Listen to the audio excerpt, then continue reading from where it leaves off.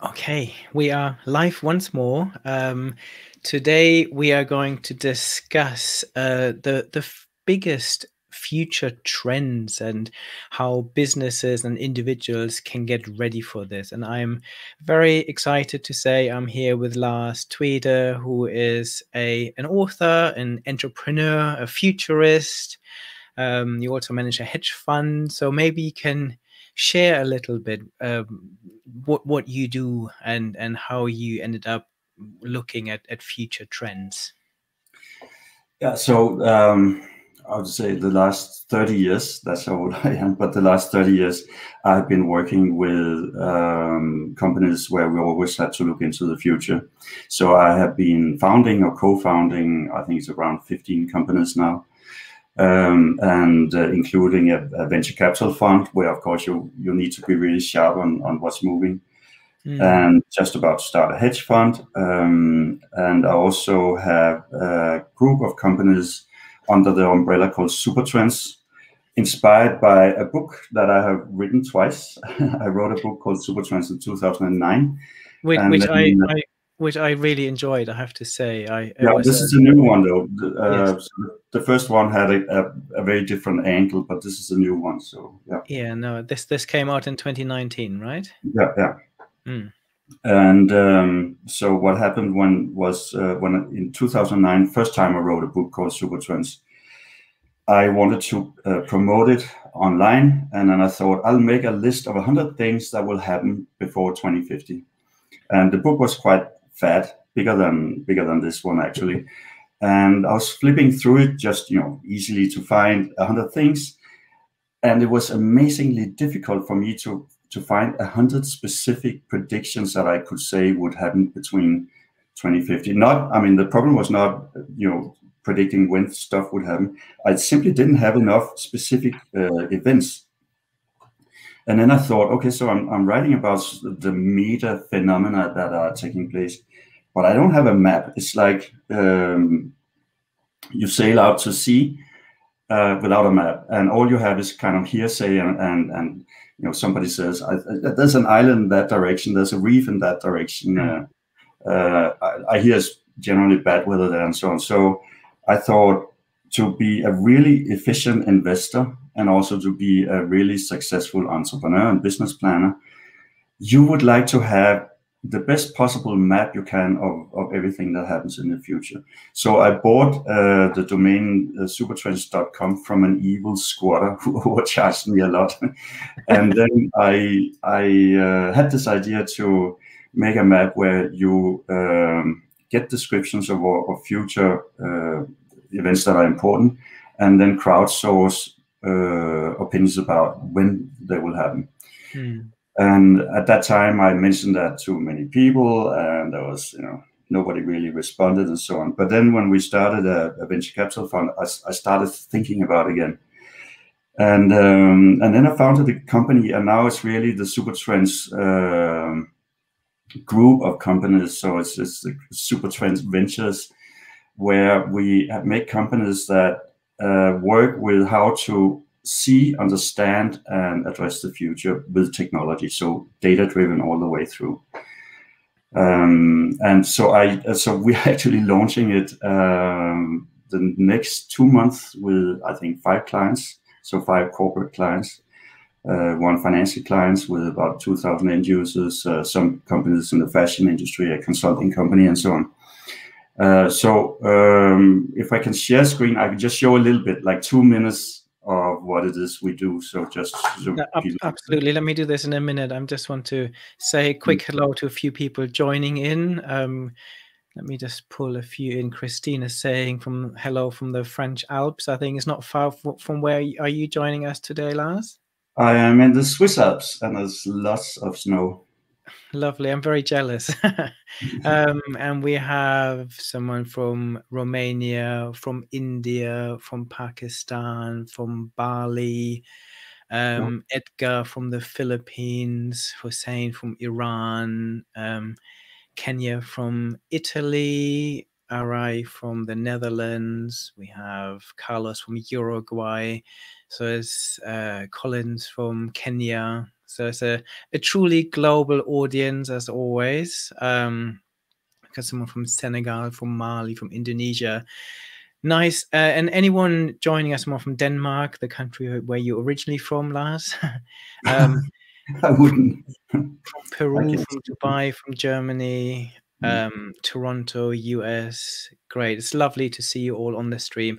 As I said, these sessions are always for everyone listening. So if you have any specific questions about future trends, how to prepare for them, what some of them mean in practice, feel free to engage with us, and we will try to answer as many questions as possible. So let me pull your slides up, and then you can take us through some of those points, Lars. Yeah, this is so one of the things that we do is that we have what we call Supertrends Lab, and that is software that goes online and researches everything you can think about concerning some theme. So here I have an example where I was quite interested in fuel cells. So that's because I'm invested in platinum. You need platinum for fuel cells. So I wanted to know, how is that trending, and compared to hybrid electric vehicles and to battery electric, etc., and to plug-in hybrid vehicles. So we go out on the net, and then we get these hype indicators that show how much is going on within each of these subjects. So I can see if one of them is accelerating. So here we click on fuel cells, and then you get this word cloud. It shows what people are talking about within that area, which companies are there, also the top 100 sites, the most important stories. And then on the most important stories, we use AI that write very short summaries automatically. And then we check them, and then we send them out in an app that I'll show you in a minute. So here we have, for instance, tweets over time. There's more than 100,000 tweets on fuel cells within 1 year, so nobody can read that. So with this software, we find out what is most important. So that is the labs part, and it's a very good way to get just like a dashboard with an overview of what is going on. And here are the aggregate supertrends indices that show the interest in the 4 different technologies. Interestingly, they are kind of at the same level right now, but that will probably change. So then that goes into smartphone as input to some of the stories we have. And on the smartphone, we have the app that has mapped all human innovation going all the way back to 3.3 million years ago when the first stone tools were made. And now here I'm surfing to 1712, 1744. So every little dot is an innovation. And now I'm going into the future. And of course, that's the most interesting part.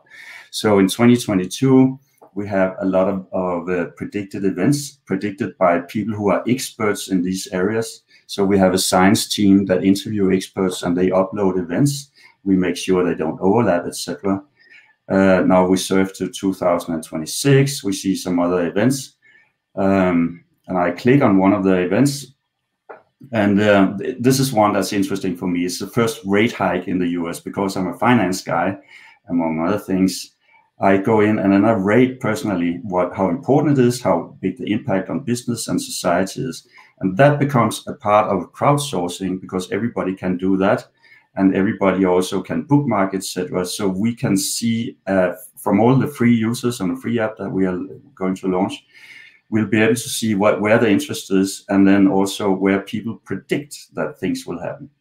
There's a news page where you get all this news. So some of it is written by AI, some of it by our science editors. And then you indicate if you think it's interesting, it's not interesting, and you can go in. So here's one I made a prediction on. So I make a prediction, and then I can see how my prediction is different from the consensus. And by being active with the app, I create an interest profile. So economy and finance, AI, etc. So this shows some of the things that I am following most. So this is alive. And then you will be able to publish your own personal predictions on social media, and also your interest profile. So it's a tool for crowdsourcing what goes on what people think is interesting, and crowdsourcing a timeline. So we do the crowdsourcing in two ways. We ask the experts who actually work with these specific fields, like if we take cultured meat, we have one section where we only ask people who work with cultured meat when they think the different events in cultured meat happen, and then we ask everybody out there in the world when they think. So we get actually two different timelines, and right now we have no idea how much these timelines will differ. But I think, have you read the book called Super Forecasting? Mm-hmm. Yeah. So super forecasting, that came out of a project at DARPA. Maybe I don't know if I should talk about it or you should, but there they found that non-experts, the crowd of non-experts, were better at predicting than the experts. Our suspicion in what we work with here is that it will be opposite, because in the super forecasting, they were predicting common events like riots, revolutions, military coups, and so on, which normal people could have an idea on. But we don't think that normal people have much idea about, fusion power and stuff like that. But time will tell, and it will be very interesting to see when we go live. Very So good. Christine is just asking here, what's the name of the tool? Super Trends. So we have a website called supertrends.com. There are no products yet, because we are launching the products within a month. Primarily white label for our corporate clients, but then we'll also come up with a free app. And the website doesn't really reflect all we have yet, but it will within a few weeks. And the book, well, you did mention the book. Yes. Is called the same, Super Trends. So Super Trends. Very good. So when you look at some of the key trends and some of the trends that obviously this book was written in 2019, 2020, our world changed completely. What would you say are some of the biggest trends, the biggest macro trends that you are watching very closely at the moment, or everyone should be watching closely? Yeah, I think if we go to complete helicopter view, if not space view, of what goes on, some of the things that I find most important is that we have commenced. It already began in the 1980s, what you call a dematerialization of our economy. And that means there's a decoupling between the growth of GDP per capita and the growth of GDP and the use of resources. You see that, for instance, in the US, where you have the energy consumption has not been entirely flat, but been pretty close to flat, while the income levels and the population levels have continued to rise.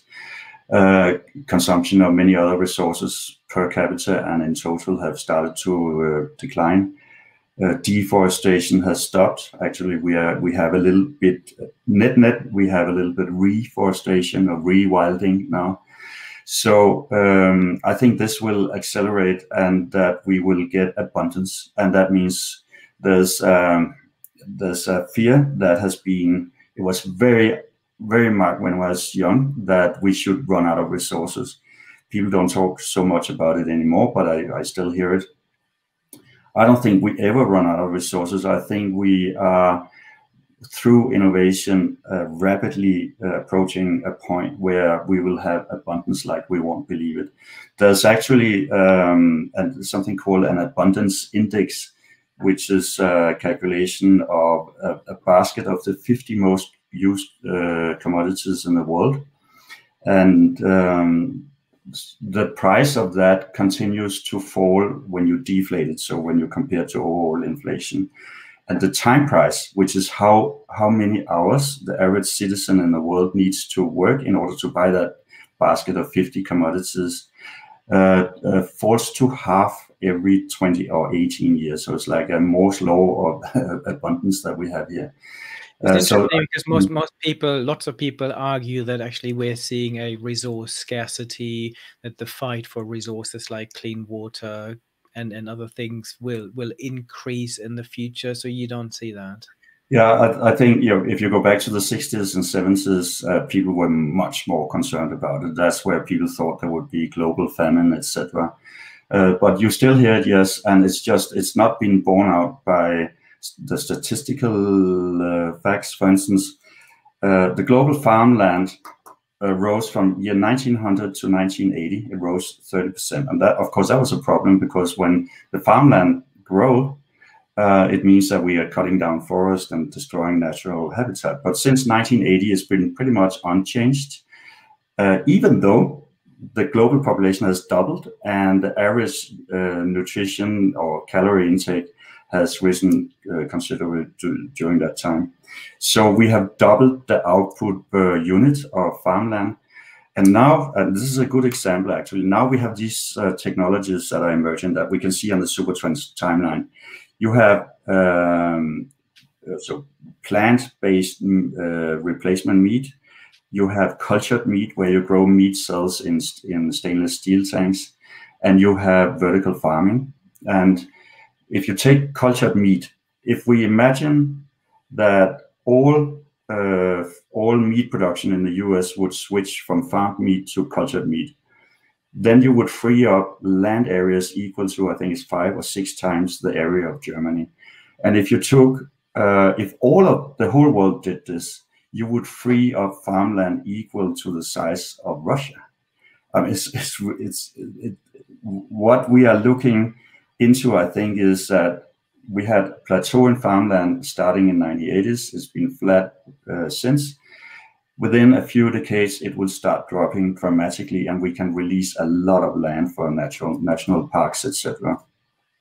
Another example is within energy, where if you go back in time, and I actually did a TED talk about this, if you go back to the US government predictions of when the US would run out of oil, in the 1908, 1909, they thought they were running out of oil. And in around 1920, they thought there was 60 billion barrels of oil in the world left, because a lot had been burned, 60 billion. Then if you go to 1970, their estimate was that there was, and you keep burning oil, but in 1970, they estimated there were 580 billion barrels left. And you go to today, I mean, they think there's way more than 1,000 billion barrels left.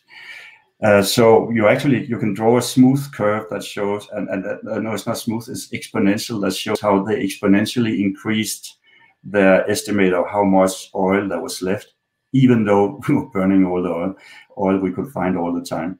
But meanwhile, we changed to new technologies. So we have solar and wind, of course, but it also looks like we will have some radical new technologies coming up.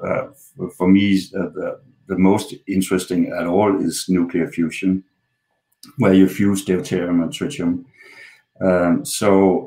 People have said for 60 years that nuclear fusion is 40 years away and will always be 40 years away.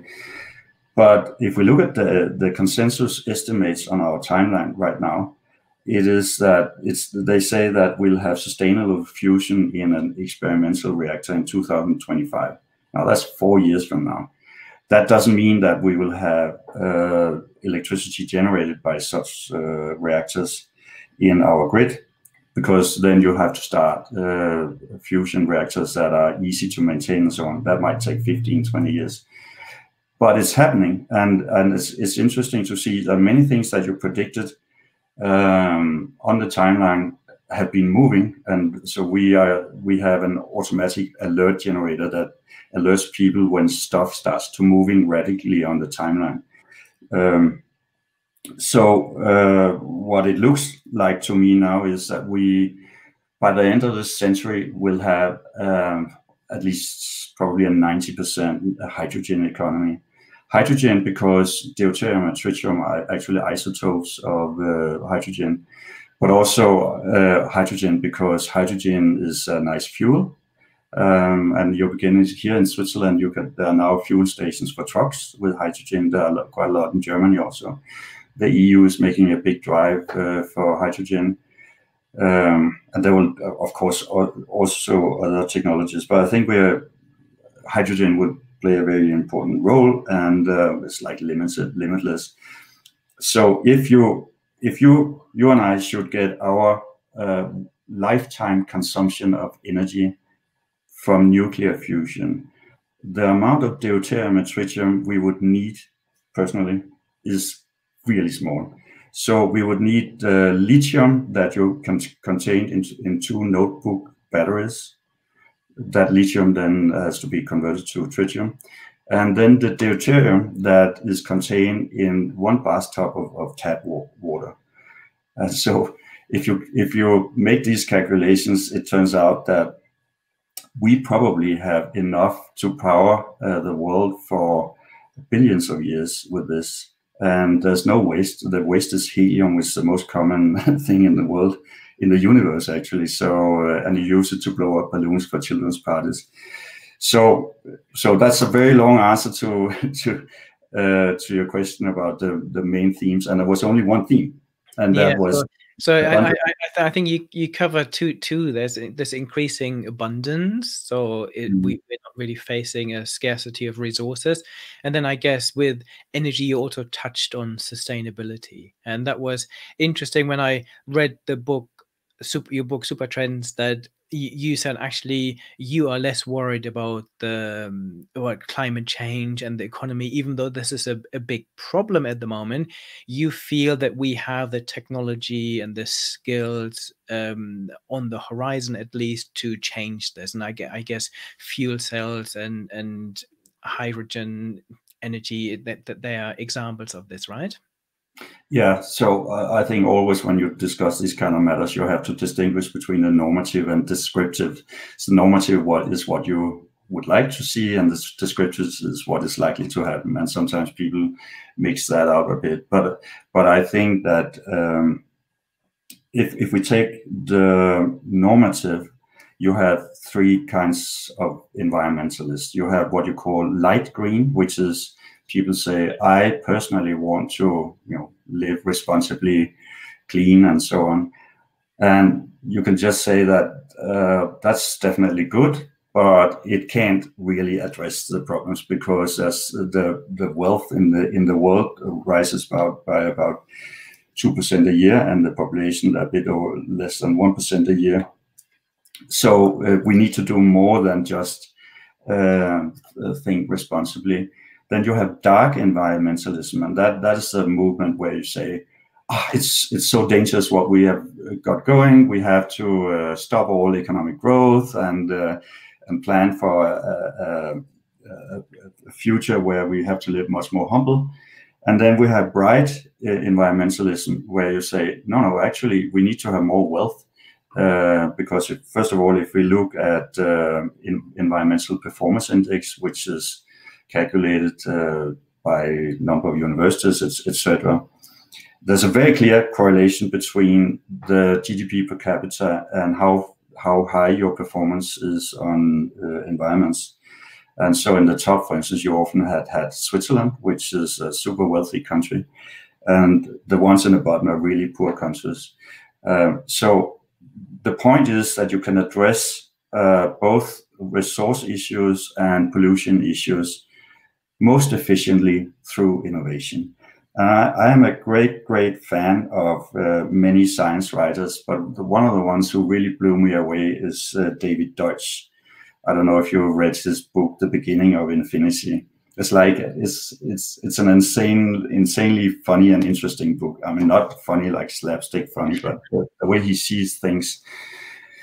But at one point he writes that probably in the Stone Age there would have been people who would die of cold weather lying on some branches. And why did they do that? Because they had not invented the technology of controlled fire. Okay, so here we are today, and we have not invented the technology of merging deuterium and tritium, or making nuclear reactors with thorium. But it's possible. I mean, it doesn't defy the laws of physics. So it's almost a certainty that we will, just as it was probably a certainty that Stone Age people would figure out how to control fire. So the point is that resources it's not like a bucket that we are emptying. Resources are the result of innovation. things that are not resources to us, like deuterium, tritium, proton, and many other things, become resources when we figure out how we can utilize them. And typically it becomes more and more elegant for every step we take in our innovation.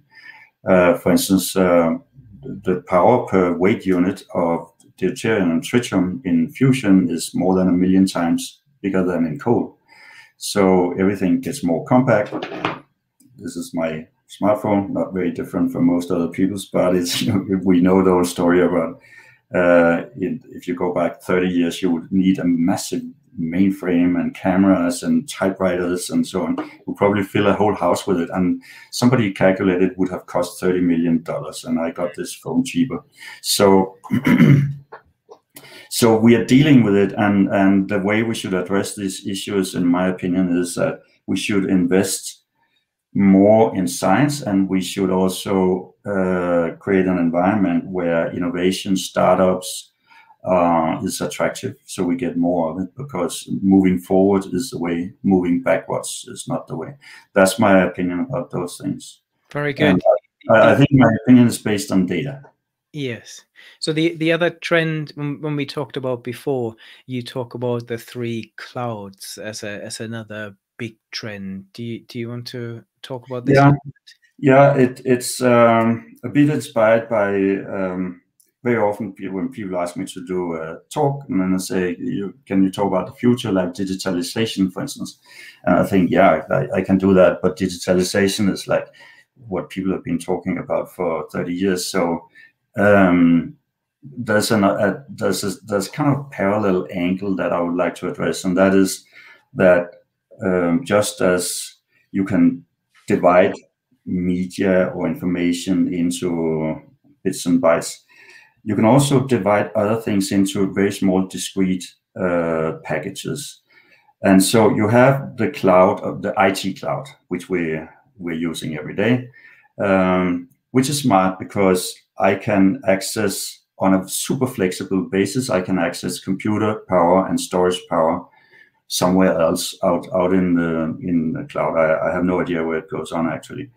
And then we have the human cloud, and this came after the internet, that people started to work in the gig economy, where they became freelancers, and then they offer their services to many different people.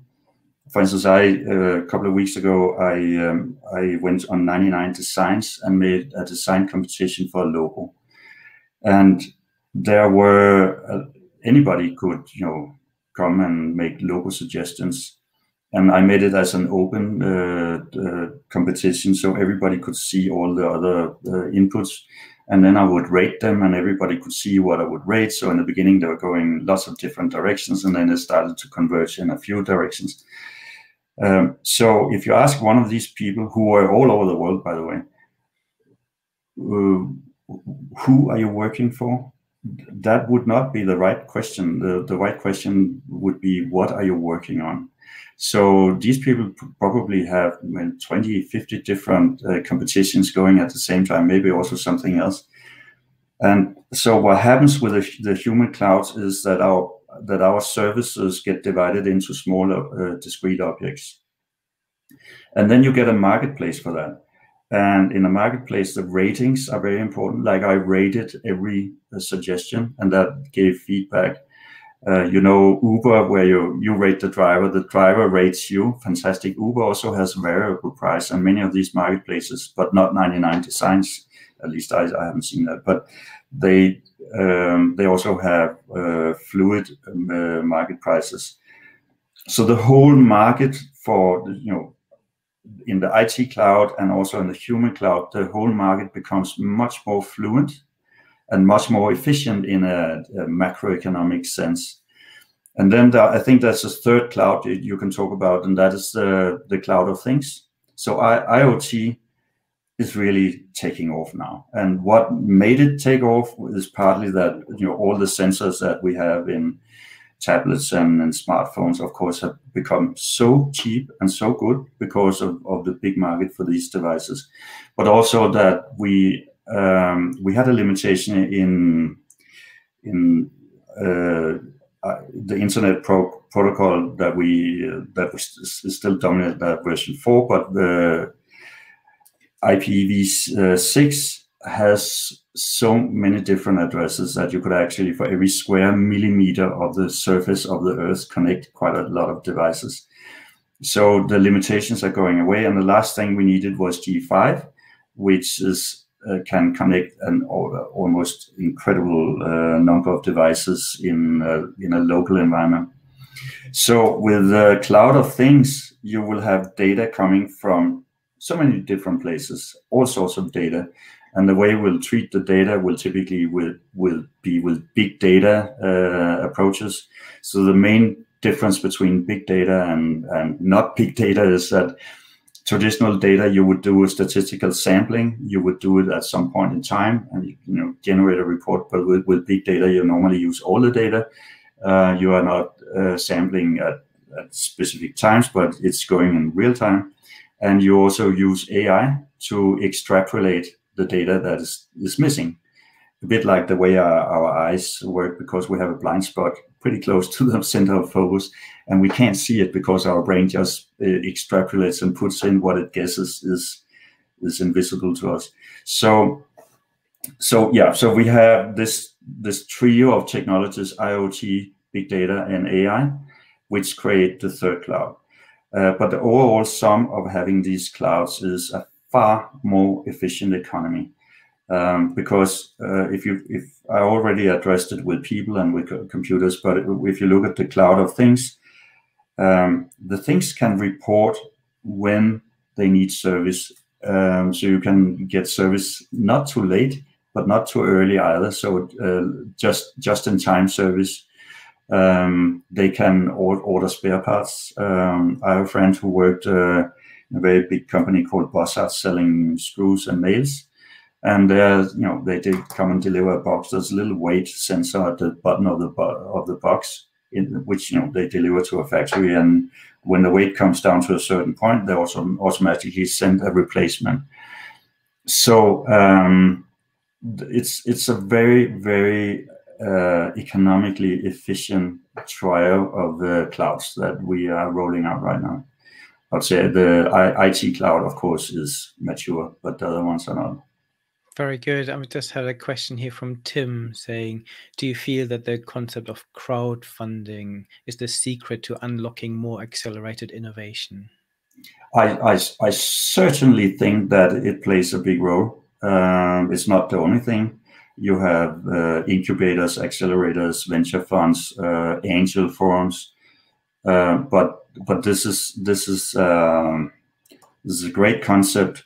And also it allows people to diversify. So the statistics for what happens to startups, as we all know, are not that encouraging, because most startups go belly up pretty soon, but a few of them do extremely well.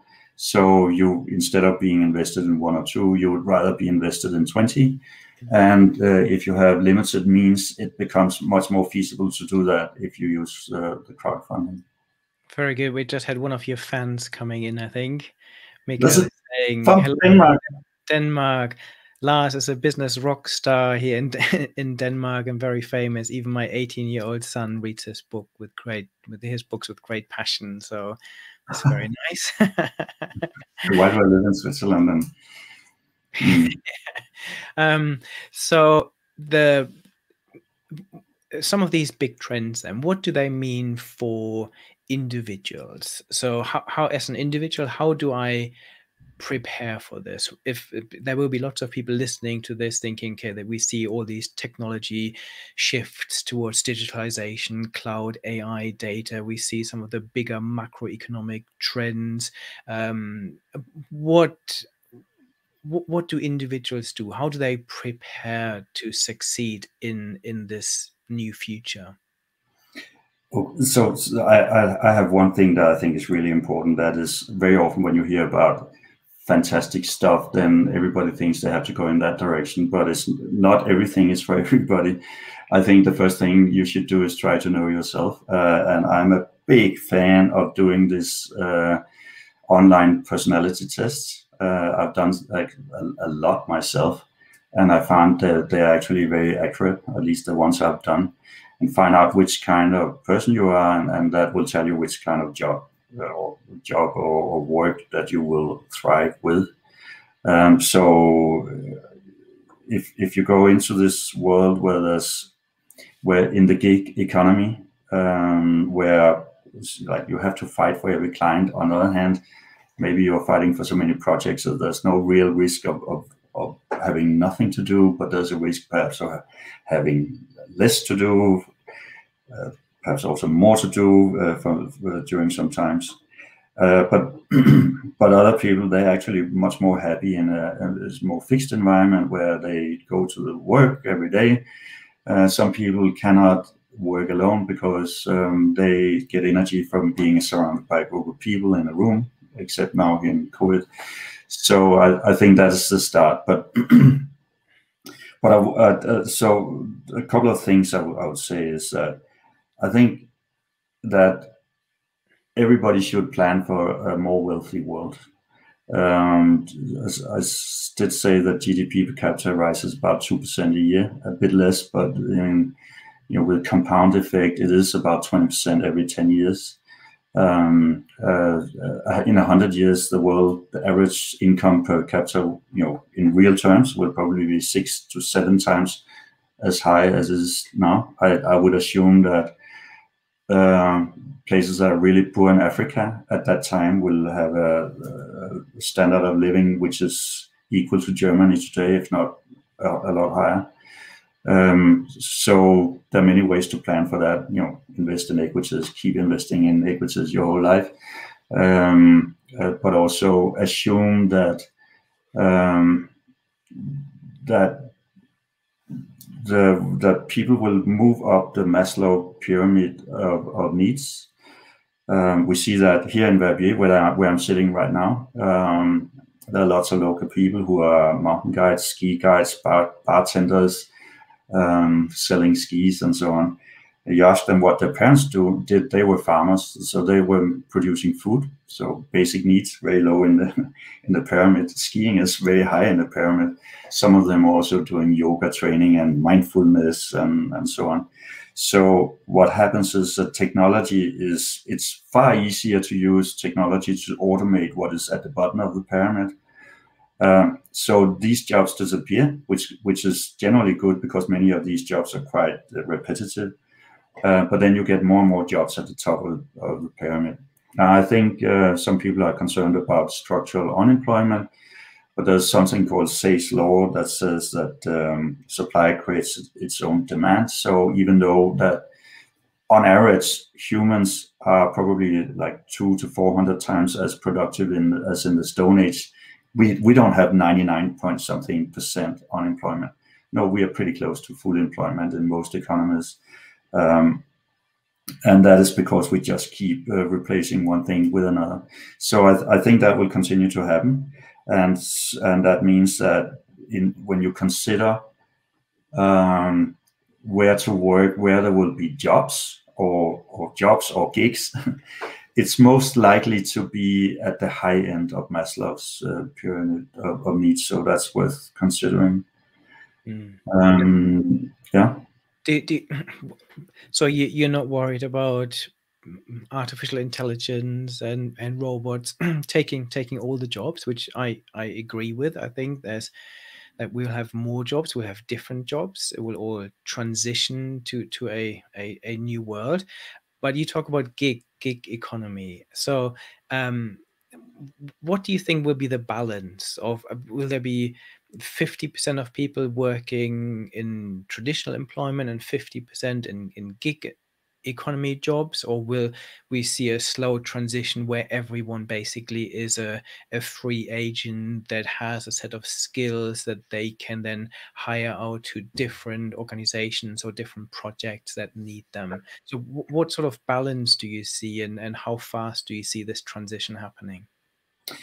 I don't see that everything will become gig economy for the reason that I mentioned earlier, that some people prefer a different environment. So it will find its new balance. It's a little bit like some years ago, the book market. You have written 18 books. written 17. So we've both spoken a lot with publishers, but I don't know if they talk with you about the catastrophic decline in the book readership some years ago. But the decline stopped, so it fell down to a lower level and then stabilized there, and it seems quite good now. So I think it'll just reset to another level. But it was interesting with COVID that so many of us, including the two of us not right now, working from home. Then I read studies about how many people in each economy actually can do their work from home. And in wealthy countries like UK and Switzerland, where we are, US, Denmark, and so on, it's about 50% of the population who can work from home. And a lot of us find that it's actually more productive. So I have become more productive during COVID than I was before, because I don't feel any obligation to travel to meetings. We do it online and save a lot of time. Yeah, I have so many of these conversations now with people all over the world, and everyone that is in a similar environment that we are in feels exactly the same. I feel probably twice as productive at the moment in terms of what I can achieve in a day. There's an interesting question here from Vivian saying, will urbanization be reversed in the near future? It is a very interesting question, and I'd like to start with something that really surprised me, because everywhere you read that urbanization is continuing at a blistering pace, but there was somebody who wrote that if you look at satellite photos, it's actually not true anymore. So I'm not quite sure about that. I don't know, Bernard, if you have seen anything about that. Of course, it depends how you define what is urban or suburban or satellite urban or whatever. It is very interesting. I think it's still too early to know, but I think I live in the UK, and what I'm seeing is that big city centers are much emptier now, obviously, but I also see that lots of the big companies are now selling real estate, rethinking what they will do. So in the past, everyone was drawn towards big cities like London, and mainly because everything revolved around work. There you go there. Morning, you work in the office, then you go to restaurants at lunchtime, afterwards you go for a drink, and so on. So I think for me the key is that that city centers actually rethink how they define themselves, and especially more around a social and cultural draw to bring people in. And I think urbanization, I think in the past was people move there because of work. I think now they will move to places where they get the best work-life balance, where they get access to nature, where they get access to good restaurants and theaters, and that will become much more important. So I could imagine a shift towards other areas where people feel, actually, even though these cities had the big companies in the past, they were not the most attractive places to be, and we will see a shift. Yeah, I have a comment. I actually write something about it in the Supertrans book. So transportation has historically meant a lot for urbanization. So it was the suburbs became possible because of the mass production of cars. Now with electric cars and self-driven cars, well, electric cars are there now, but also with micromobility, you're freeing up a lot of, so you'll have less cars driving around in the cities, and you also free up a lot of the parking space.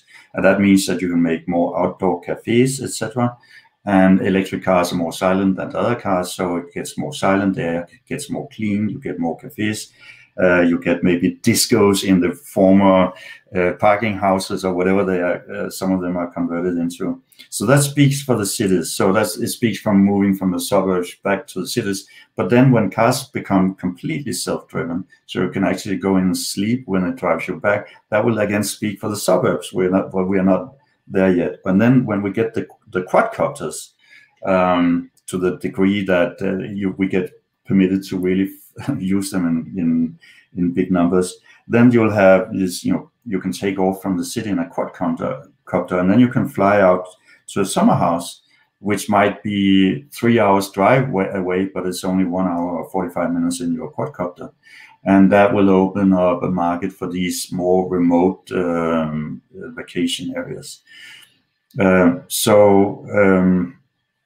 I think the lifestyle we are drifting towards is that a lot of people, for lifestyle, partly for lifestyle reasons, would like to have a residence in the cities, but they also would like to have a residence outside, closer to nature, and transportation will make that more and more possible or feasible.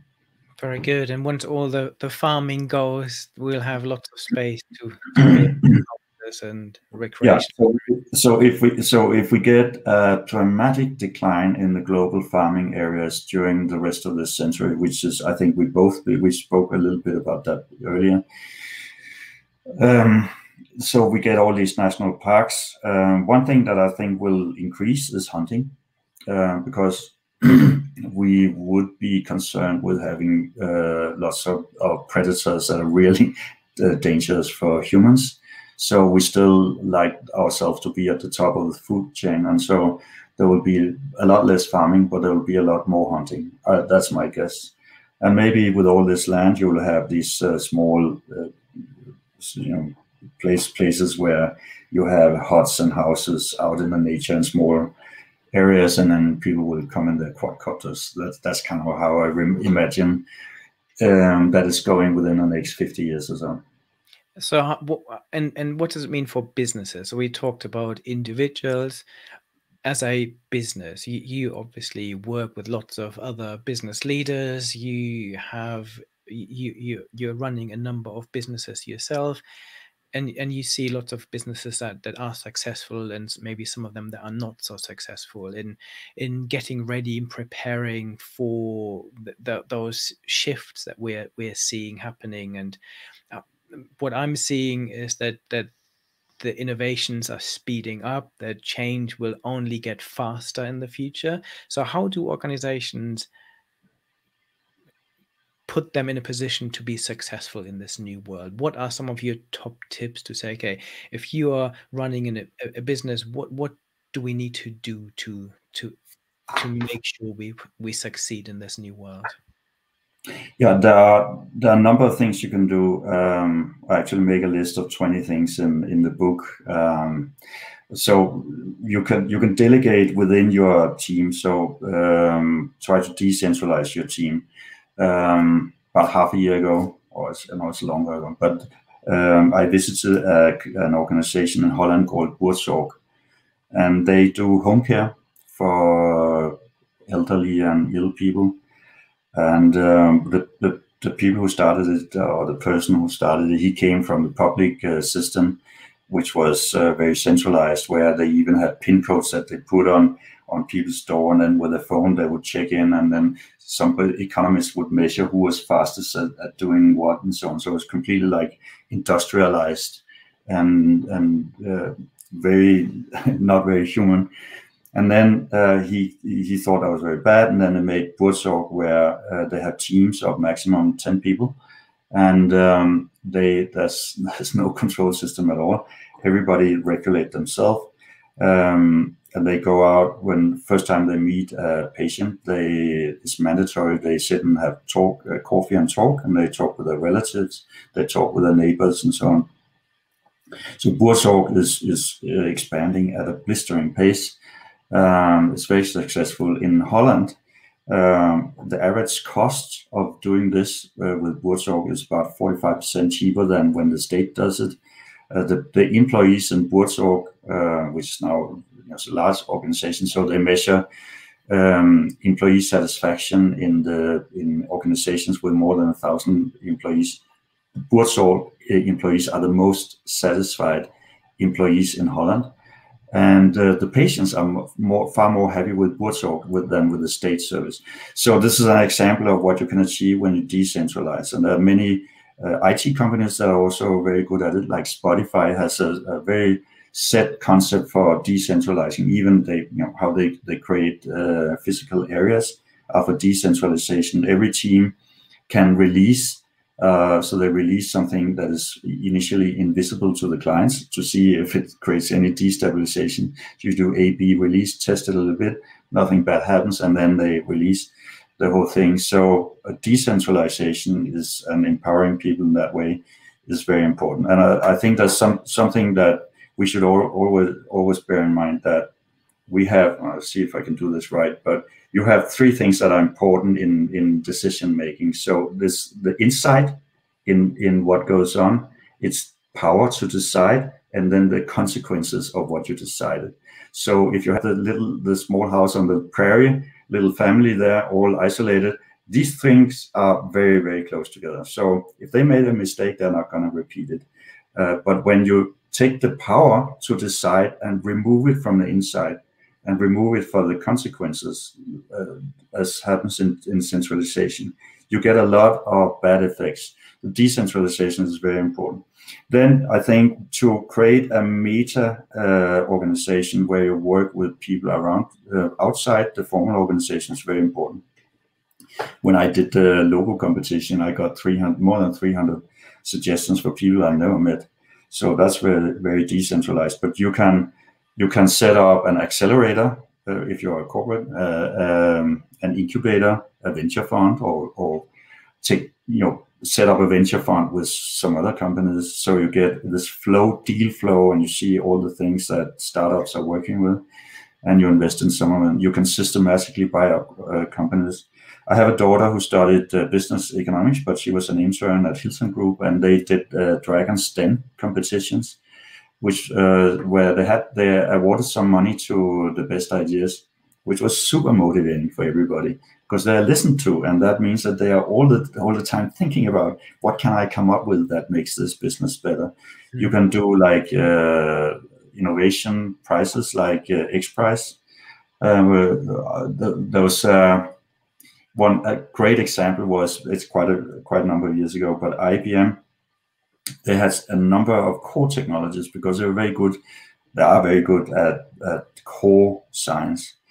But they were not sure that they had figured out what these core technologies could be used for. And then they made a huge innovation competition where they invited employees, spouses of employees, university students, clients, etc., to come with proposals for application. And they got a completely overwhelming number of ideas, which they then narrowed down to a smaller number.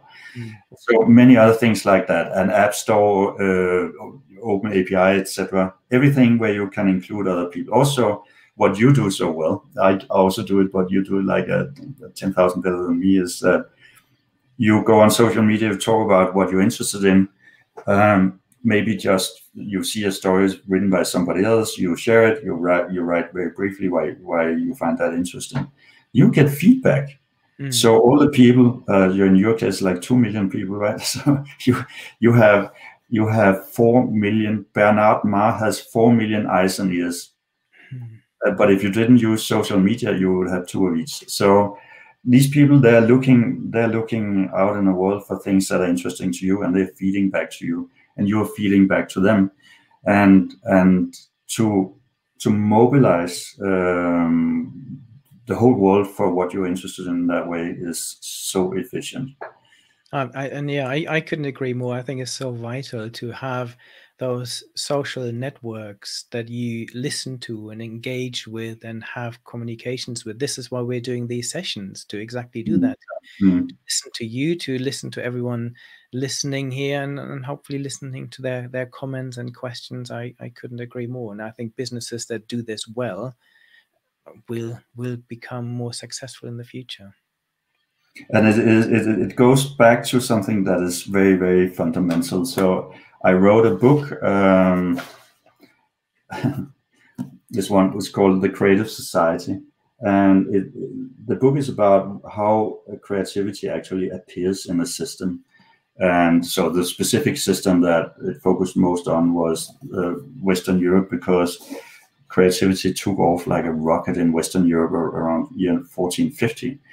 And I couldn't figure out why at first. And then I saw somebody, actually via social media, somebody just sent me an animation of European borders going back since, before the Roman Empire. And I just looked at that. It was loud music, and you saw all these borders changing all the time in this animation. And then you saw the Roman Empire certainly collapses. And then Europe gets split into, at one point there was 5,000 different city-states in Europe.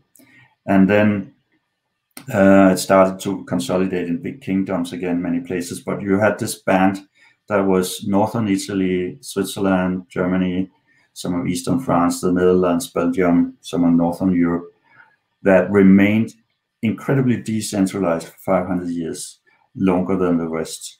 And then I looked at that and I thought, that pattern, I've seen that pattern somewhere. And where I had seen that pattern, of this decentralized place, was actually two places I'd seen it. One is something called the blue banana. The blue banana is like it's drawn as a banana that covers exactly that area. And this is the most wealthy part of Europe, and it's also the part of Europe with the highest population density. But the other place I'd seen it was in a book written by Charles Murray, who's a social scientist in the US.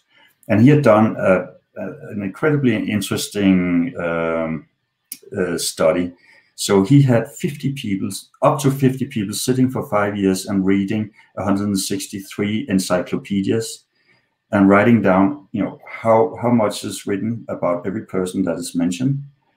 And then they said any person who has made some kind of accomplishment and who is mentioned in at least half of these encyclopedias must be a significant person. And then they mapped, where did these people live when they did what is so important that it goes into all these encyclopedias. So 97% of it was, that it covered 2,850 years until 1950. 97% was from Western civilization. And it turns out it came from Western Europe and the areas that had been populated by people migrating from Western Europe. But within Western Europe, half of it was in the blue banana, which is 0.2% of the world's land mass and like 1 or 2% of the world's population during that period.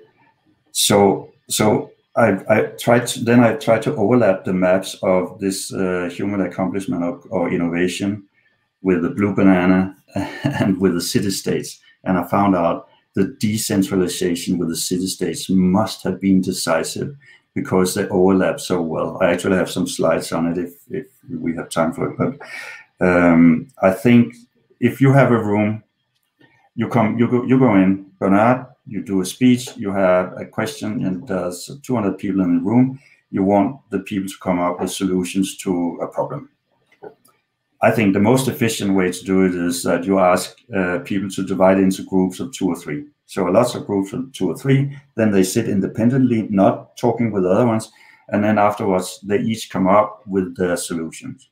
So you will have maybe 30, 50 solutions, and then everybody can see them, maybe everybody can rate, and then you say, okay, we do it again now. So now we divide into small groups again, but now you've seen what everybody did. You do that a number of times, you will have far better results than if the whole group had simultaneously tried to solve it. And this is what happens when you have city-states, when you have meta-organizations, when you crowdsource, etc. You send it out, many people work independently on it. And it's what happened with 99 Designs when I had my logo made. And there's even a theory that human species developed relatively rapidly because of a similar thing in climate. So what you had in Africa, the climate would change between that you had jungle and you had savanna, jungle, savanna, jungle, savanna. So the pre-humans were much better off in the jungle. In the savanna, there was not that much food, and they were super visible to the predators. So whenever you had savanna, the population sizes shrunk to almost extinction, and then you got inbreeding. And we all know that inbreeding is mostly bad, but it does change. I mean, it is innovation. And then when the climate got better, you had all these different tribes then again connected in the jungle. But then because of the inbreeding, they have become different. And then you would have survival of the fittest. And then they were separated again. So it's like the rhythm that you want to do. That I did on 99 Designs. Some people said it's the same phenomenon that created human through a very intense speciation because of climate change. Fascinating. There's a question here from Christine that just come in. Who do you think, or which groups do you think are you worried about that might be missing out, based on some of the predictions around social and technological change and innovation that you've outlined? Any particular groups, and are there any specific capabilities that we would need? Any areas and groups that might be potentially vulnerable? I think people who would like to do a routine work that gets can be replaced by AI or robots can easily be left out. Hmm.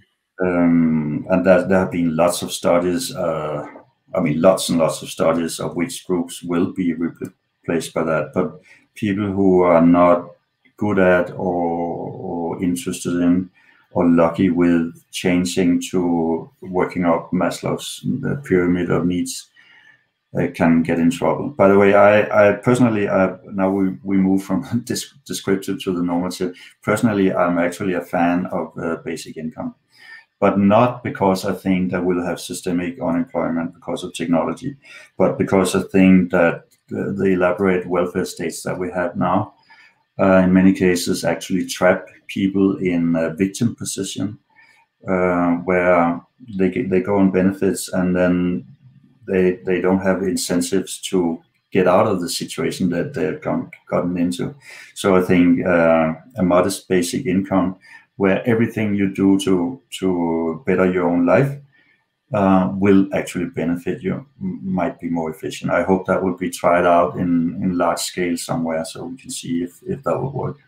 Yeah, I think the universal basic income is currently being tested in different places. Yeah, I it has been a lot with some very good results and some very bad results. So we have a lot to learn. mm, very good. So this hour has raced by.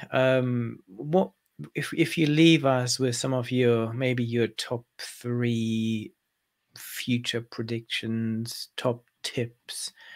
Anyone listening from the business world worried about their own world and their own career, what are some of the top tips that, or some of the key points you would like people to remember or take away from today? In a changing world, so I think I'll repeat some of the things I've already said. That in a rapidly changing world, test yourself, find out which role you want to play. I think it's a universally very good advice. Plan for abundance. Consider whether you want to be in the gig economy or in a fixed position. And also, if you are in the gig economy, it means that you have no fixed work time, no fixed workplace, probably no fixed pension age. And for instance, if you have small children, then you can work less during a period, and then later you can work a lot more, and so on. I personally completely thrive with having that flexibility, but it's something I think is very important for people to really think about quite Mm, deeply. great, I agree. First of all, thank you very much for coming on today, and thank you to everyone commenting, engaging with us. There have been so many lovely comments and questions. As always, let me know, let us know what you think about the session. If you have any other questions that we haven't answered, I'm very happy for you to put them in the chat, and we'll have a look afterwards. If anyone wants to connect with you, Lars, or find out more, where can they do that? The best is on LinkedIn. You can have 30,000 friends, and I'm not you, so I don't have that. So I say I accept everyone except if there's something really dodgy. So befriend me on LinkedIn. Very good. This is a great advice. Mhm. Thank you so much, Lars. Hopefully, we will do this again at some point, because we could have carried on for another 3 hours just talking about all these So, yeah. fascinating future trends. So I really appreciate your time today. Good. Take care, everybody. Bye. And anyone who's interested in re-listening, re-watching any of those episodes, they will all be available on my YouTube channel as well. So you can listen to all my previous conversations with other fascinating people and fascinating topics. And you can subscribe to my podcast that we will turn all of these episodes into podcast episodes as well. So we'll end here. Thank you very much. You all have a good day, and I will hopefully see you soon. Thank you.